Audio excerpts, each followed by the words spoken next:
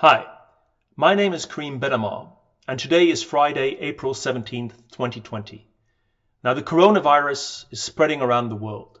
Half of humanity is under some form of lockdown. Thousands of people are dying every day, and most of us are worried about what this means for our future, for our livelihood, for the economy, for our loved ones.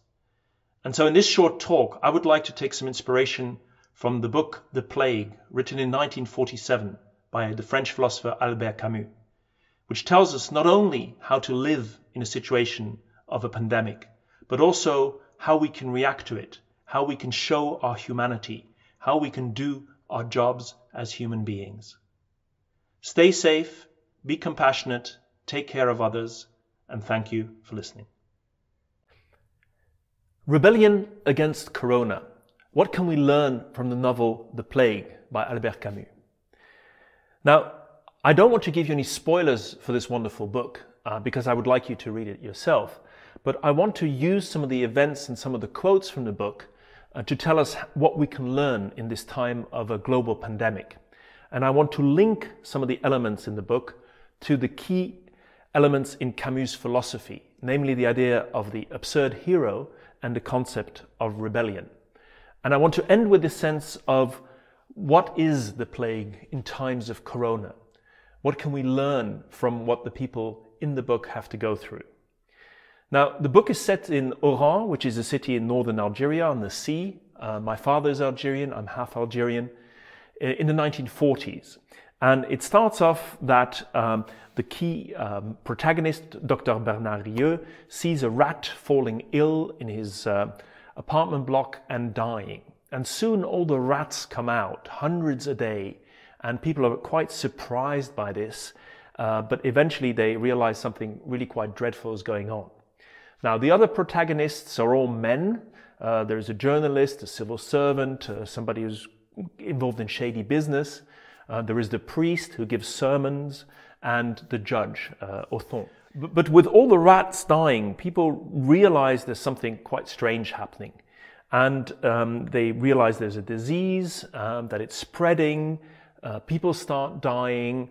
And the first thing is people really don't want to give up their habits. They're in denial. The city does a lot of business, people have plans, life is organized in a certain way. And in the first instance, these deaths are seen as just a bit of an annoyance, in the sense that, life must go on. And this is very much, I think, how we reacted to the global coronavirus pandemic. Initially, when all this terrible news came out of China and Europe and America thought it would never reach their shores. So that reaction of denial, that reaction of thinking that it will pass us by, is quite a universal reaction because it was described 80 years ago in a book already. And even calling it the plague is a big issue. They seem to call it a syndrome or a disease, or they don't want to use that word, the plague, because then they realize how tough it will be. But Camus says, no one will ever be free so long as there's pestilences. We can't just decide what we want to do with our lives as long as there's these diseases which determine to a certain extent what human life is. Now, who is Albert Camus? Albert Camus is born in Mondovi in Algeria, 1913. He grew up in great poverty. His father died in the First World War in battle. His mother was an illiterate cleaner, but he did very well at school, and his teachers encouraged him to write, to do well. He got scholarships. He was also plagued by ill health. When he was 17, he had a very strong bout of tuberculosis, and his doctor came to his bedside and said, "You are old enough, you are strong enough to be told you will die." Normally, I don't like to think that biographical elements really determine a philosopher's thinking, but it really contributed to his sense of the absurd, which we'll get to. Camus moved on to Algiers, then to Paris. He wrote as a journalist, he started writing literature, he started writing theater play, and this was in the years leading up to the Second World War. Then he did 2 cycles of writing important books. The first one is The Stranger, which became a worldwide phenomenon, L'Étranger, followed by The Myth of Sisyphus. And these are kind of companion books. One examines what it means to be an individual, in a novel form and the other in a philosophical form. The second group was The Plague in 1947 and The Rebel. And there again, it examined how do we live with others. Now, Camus got a lot of criticism for the book The Rebel because of his pacifist stance. And he fell out with his fellow existentialist philosopher Jean-Paul Sartre. People criticized him, and he had a few tough years. He wrote a short novella, The Fall, which is actually quite depressing in terms of the human condition. But then things started looking up when he won the Nobel Prize for Literature in 1957. It allowed him to buy a house in the south of France, the first time that he wasn't actually poor. You see him in the garden with his twin children here. And things were looking up. And he was working on a new book, a new cycle about love, when he died in a car accident at the beginning of 1960. Also a rather absurd situation because he was carrying a train ticket for the journey, but his editor had convinced him that, why don't we go for a road trip?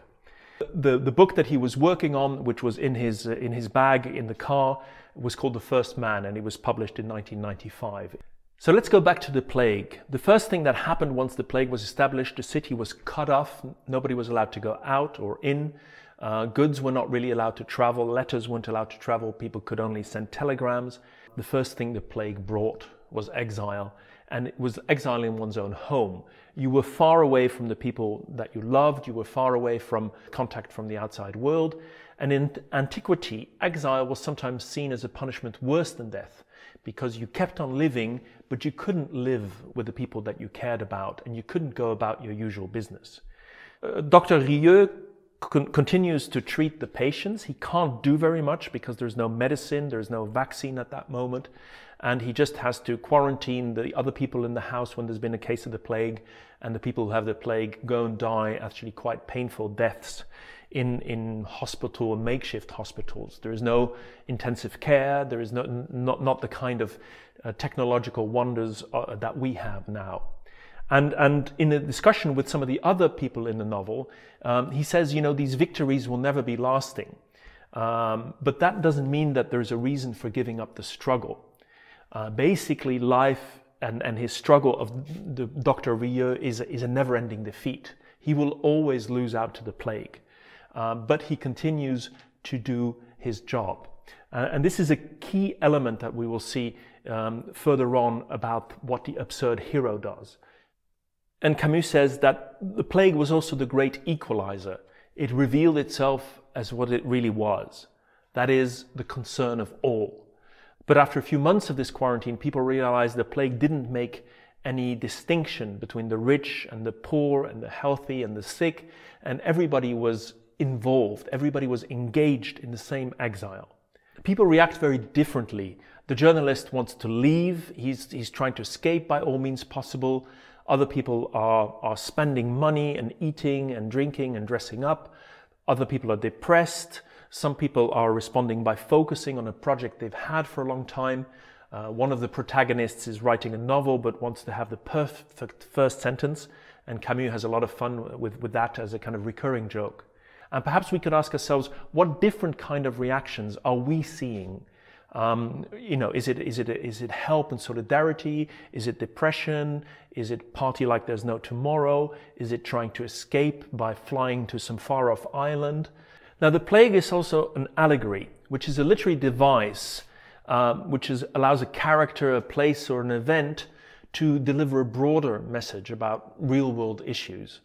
And the plague was written at the end of the Second World War, and it was also really an allegory for the resistance, for the occupation under Nazism that Camus had lived through. So it wasn't just about the literal plague, it was also about the other plagues, about the human conditions under a situation of exile, a situation of siege. And we know that Camus did this on purpose because he starts the book by a quote from Daniel Defoe, who'd written a book called The Journal of the Plague Years. It is as reasonable to represent one kind of imprisonment by another as it is to represent anything that really exists by that which exists not. So the plague tells us not just about an epidemic, it can tell us about a war situation, and it tells us about life itself. Because really, Dr. Bernard Rieu is the absurd hero. And Camus illustrates the absurd hero in his philosophical book, The Myth of Sisyphus. Now, Sisyphus was a Greek punished by the gods for his disobedience because he chose life over death. He tried to rescue his wife from the underworld, or he brought water to the city, or whatever. And the gods had decided to punish him by doing the most ridiculous job ever. He had to kind of push this large boulder uphill, and then the boulder would roll back down, and this would have to go on for all eternity. And the very meanness of this terrible punishment was that it made no sense. You know, if Sisyphus had to build a pyramid, at least he would have had a pyramid after a while. But there was no result to his work. And Camus analyzes this character of Sisyphus and calls him the absurd hero. He is absurd because he has this passion to push this rock up the hill, and this is his torment. He's tormented by the fact that it has no result. And really what Sisyphus does is he gives meaning to a useless occupation. Camus says he still has his rock. It is his work that he's doing. And he concludes one must imagine Sisyphus happy, which is really quite paradoxical. But of course we can recognize Dr. Rieux in Sisyphus. Dr. Rieux has to treat all these plague patients, but there is no result. They all die. Of course, you can also make some jokes about Sisyphus having to work at home now in these lockdown situations with his rock. But the point of the absurd hero is the very concept of absurdity. Now, absurdity for Camus means something very specific. Humans desire meaning. They want life to make sense. They want the universe to make sense. But the universe doesn't make sense. It's completely irrational. And that is really the hardest thing for humans to accept. It's the heart-wrenching realization of an incomprehensible world and a useless fate. Life is meaningless. It doesn't matter. The boulder will roll down again. The people will die from plague and disease and war. And there's nothing you can do about it. So how do we react to it? Camus gives us three possibilities. The first is suicide. If these are the rules of the game, of life, I don't want to participate. But Camus shows very quickly that that doesn't change the absurdity of life. It just means you're not participating anymore. The second is hope. And that sounds positive, but it's really a dream, a sleep, according to Camus. Hope is the feeling that I might not understand the meaning of life now, I might not understand the point of my torment, but I will someday. Something out there is a structure, there is a meaning, I just haven't found it yet. And the hope in salvation, the hope in God, Camus is an atheist, is this kind of hope, that somebody's going to take care of us, that it isn't just meaningless. And Camus thinks it's a very dangerous feeling to have. What he proposes instead is this rebellion, la révolte in French. And this is a paradoxical solution to a paradoxical situation. The absurd is paradoxical because you want there to be meaning and there isn't meaning. And the reaction of rebellion is to accept that it's meaningless. Okay, there is no point. But at the same time to rebel against it. At the same time you're going to say, it is meaningless, but I will still live. I will still love. I will still have passion. I will still do all these things. Rebellion, freedom, and passion, according to Camus, are the way to deal with the absurd. Life is absurd, you can't change it, but what you can change is your own reaction, your own attitude, your own engagement with life. And so, experiencing the present moment consciously, with everything that it entails, is the ideal of the absurd hero. Let's return to the plague. At that point, the plague has been going on for months, summer has come, and it's going into a situation of lockdown. People have to stay inside, the bars and restaurants are closing, and you get the isolation, the loneliness of people who are by themselves, what we're seeing in our kind of shelter-in-place situations. Martial law is declared, and people build hospitals everywhere, and so it's become much, much grimmer because the plague isn't letting up and still killing people all the time.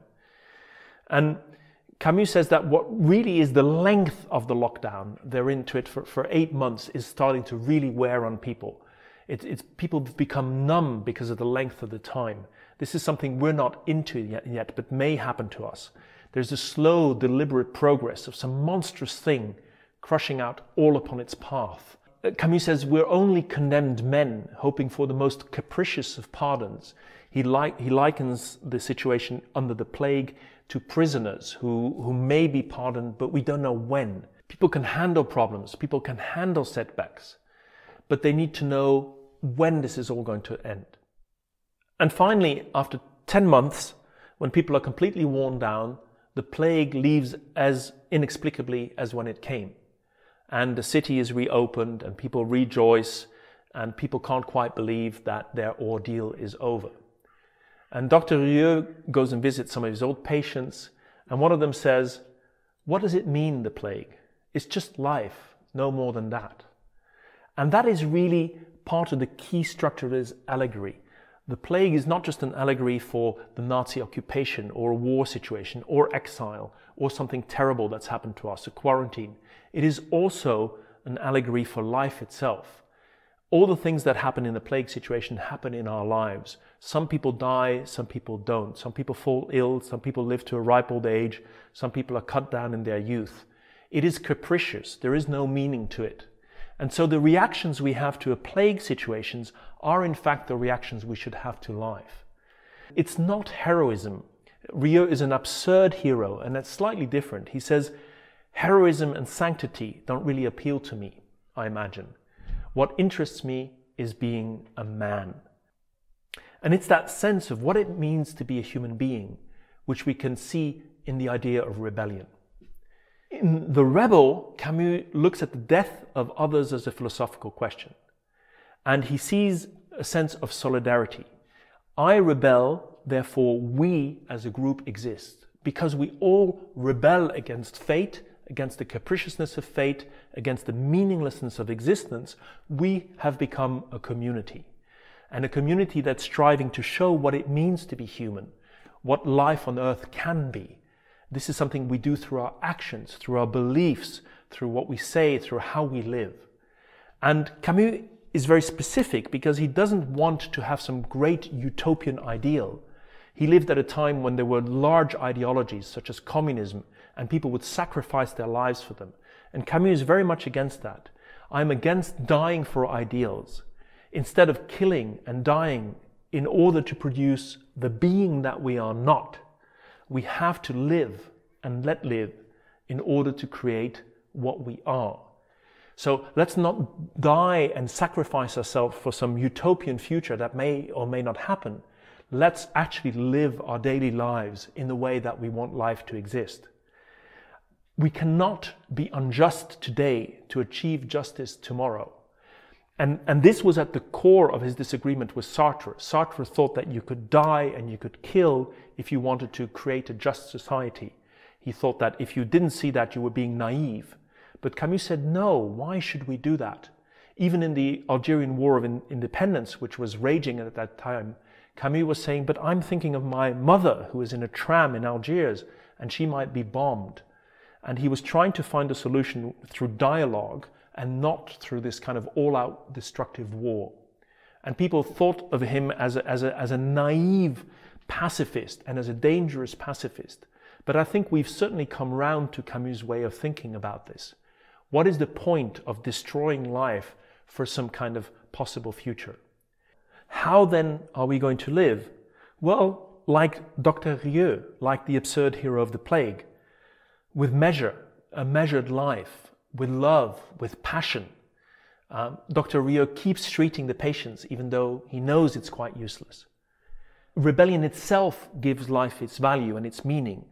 Because when we experience life, we experience the rebellion, we experience a freedom that we have to choose, we are living as intensely as possible. And through our living, we are showing what humans can be. So what does the plague tell us about our own times in the corona pandemic? Well, first, it's amazing how recognizable the experience in the book is. A plague is a universal human experience. We've had pandemics before, but it's just the sense of what it means to be alive is the same as in a situation of pandemic, because there are different reactions to life. People trying to escape it, people trying to drink and eat and pretend it's not happening, people who are getting depressed, people who are thriving on the hardship conditions.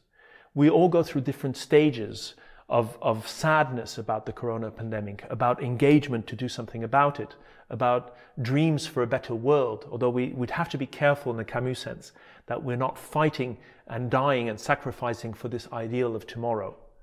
Instead, the plague proposes the idea of compassion, compassion with the frailty of human beings, with the sense of how hard it is to live if life is meaningless, if we're under a constant plague and pandemic condition.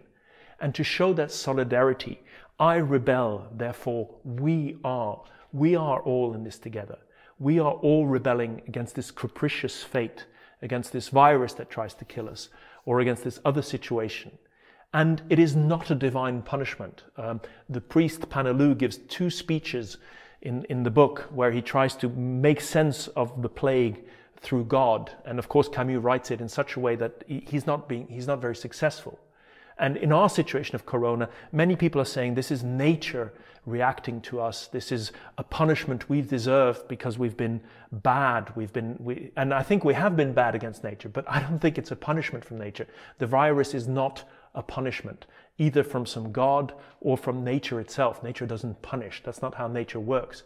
We are anthropomorphizing it. We are trying to make it human. But we decide what humanity is. And Rieu concludes, really, the thing was to do your job as it should be done. And by that he meant not just his job as a doctor, but his job as a human being was to not give up, to keep doing it even though it was a series of endless defeats, and to stand there and to declare against the fate, against the capriciousness of the virus, against the danger that he was in, this is what I do and this is what I stand for. And Camus concludes the book with the following quote: "To state quite simply what we learn in a time of pestilence, that there are more things to admire in men than to despise." And so the question that the book asks of us, that the current situation asks of us, is how can we do our work as human beings? What does it mean against this fate, against the situation? Can we be the absurd hero who recognizes that the virus is capricious, that there is no rhyme or reason to it, that it's not a punishment from God or from nature, that we didn't deserve this or not deserve it for that matter, but how we react to it individually through the choices we make, communally in the way we organize and mobilize, and globally in the way we show compassion to those less fortunate than us. That is how we show our humanity. And so the rebellion against corona, against this capricious virus, is really all about showing what it means to be human. Thank you for listening. Be safe, be compassionate with your fellow human beings, and help wherever you can.